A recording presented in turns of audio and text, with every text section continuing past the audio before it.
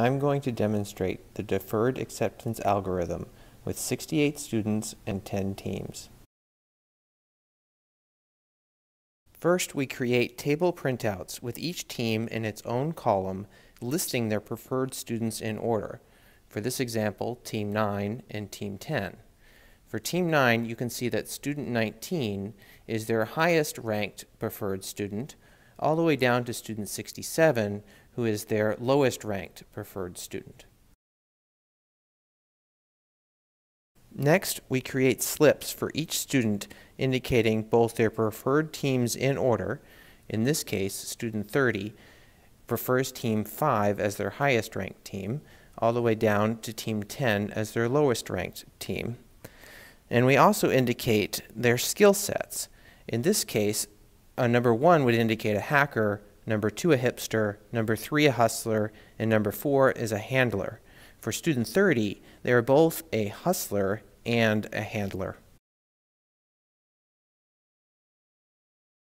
Now we're going to demonstrate the algorithm. Matching happens in 4 phases. In phase 1, we're going to place the students on their teams. In phase 2, any teams that are too large, we're going to restrict them down to a maximum. In phase 3, we're going to take any orphans and fill them in to teams that may be too small. And finally, in phase 4, we're going to make any final minor adjustments to balance out the teams. In phase 1, we're going to place each student on their first ranked team that prefers them. In this example, Student 30 prefers Team 5 as their top ranked team. However, Team 5 does not include Student 30 in their rankings. Now we're going to try Student 30 on their second ranked team, in this case Team 9, and we can see that Team 9 ranks Student 30 second. So we can place Student 30 on Team 9 in the corresponding position.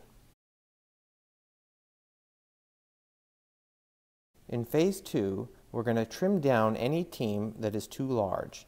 In our example, Team 6 has 8 students assigned, and we can only accept a maximum of 7 students.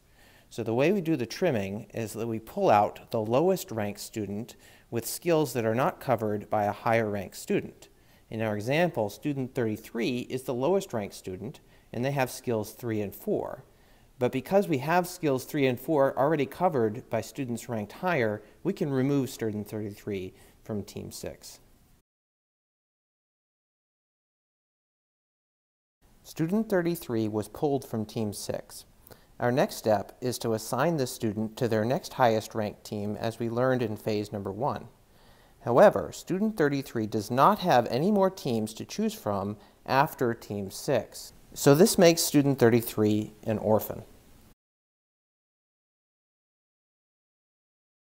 In phase 3, we're going to take all of our remaining orphans and place them to balance out the teams. For each team with less than 6 or 7 students, we're going to assign a student to balance out the skills already available on that team.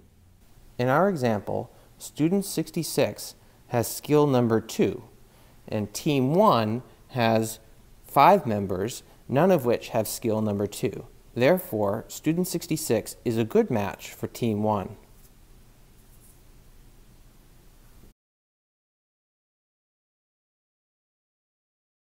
Finally, in phase 4, you can make any final adjustments you see fit to balance out the teams.